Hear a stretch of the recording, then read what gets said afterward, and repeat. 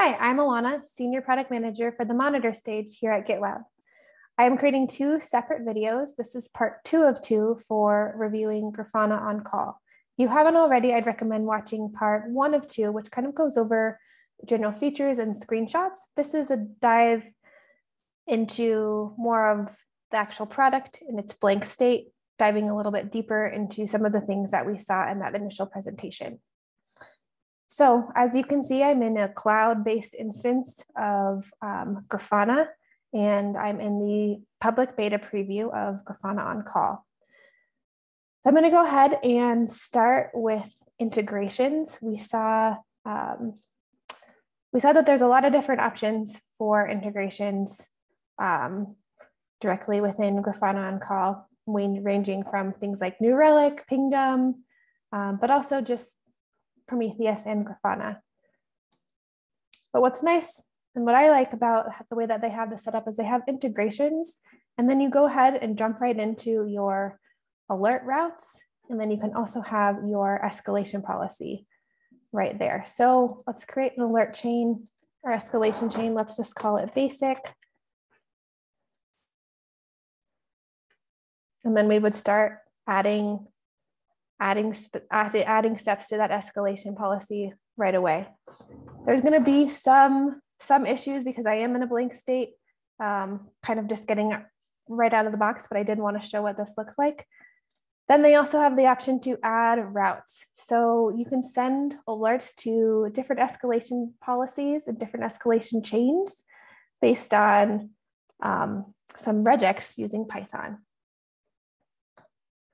I did go ahead and send a demo alert because I don't have an alert set up to an incident. So you'll see we have 3 alerts and 3 incidents. These are all right here. This is really, this incident view is really similar to the incident list view that we have in GitLab Incident Management. They do have some things that we don't have, like the status of the alert, but also the ability to acknowledge and resolve the incident and alert directly from one view. I saw in some other screenshots that they have multiple alerts that can be tied to a singular incident. And they do have just some overall summary metrics up at the top to help users kind of address and identify what's going on within their instance. And then they have some nice filters where you can also filter by specific integrations depending on what you're hoping to look at. Let's jump over to Slack. I don't have this set up, but it is kind of the one and only chat ops that they are offering right now. Let's go ahead and take a look at schedules. So we saw with on-call schedules, there was an event view, and you could see things one day at a time. I was really curious because I did notice that they had a Google Calendar integration, kind of what that looked like and how they set that up.